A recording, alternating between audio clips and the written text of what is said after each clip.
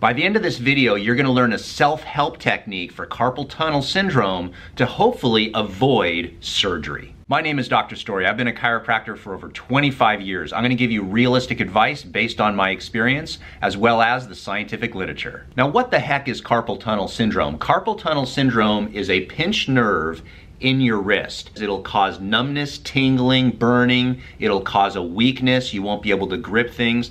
But most of the symptoms you'll feel are in the thumb, the first finger, the second finger, and half of the ring finger. That's primarily where you'll feel it.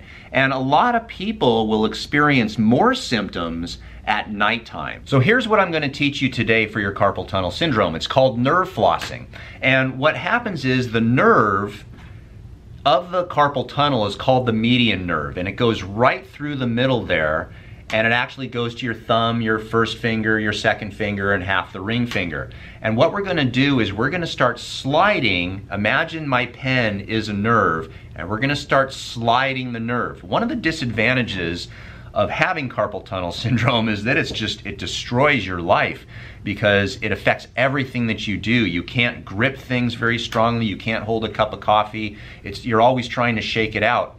And as the swelling occurs, your body will start to create adhesions, and these adhesions stop the sliding action of the nerve. So I'm going to show you exactly how to do this. So the first thing you're going to do is you're going to open your palm of your hand.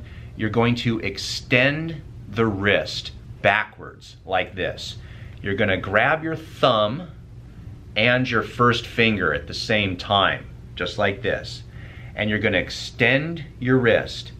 Then what you're going to do is you're going to extend your elbow out, locking it like this, and then you're going to bend your head to the side that you're stretching. Then what you're going to do is you're going to bend your head to the opposite side and then let go of your hand, flex your wrist, and flex your elbow. So then you're going to bend to the side, grab your thumb and your first finger, extend your wrist, extend your elbow, and bend. That's one way of doing nerve flossing. Another way is to simply just extend your wrist, extend your elbow, extend your arm backwards, and bend to the side.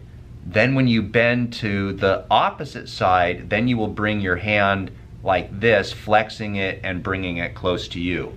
So you repeat these back and forth for 15 to 20 repetitions numerous times per day. It could be 3 times per day, 5 times a day. I personally will recommend to patients to do it starting out real slow because you don't want to overdo things. So starting out with 10, 15 repetitions 3 times a day would be a wise decision to start. And then as you start to notice more improvement, you can increase that to 15 to 20 repetitions 5 times a day. Nerve flossing allows the nerve to move back and forth in the groove, which helps its mobility, it helps the health of the nerve, and it'll start to eliminate a lot of your symptoms. So if you've tried this, let us know in the comments section down below, and give me a thumbs up, subscribe to the channel. If you have any questions, you're free to ask in the comments section.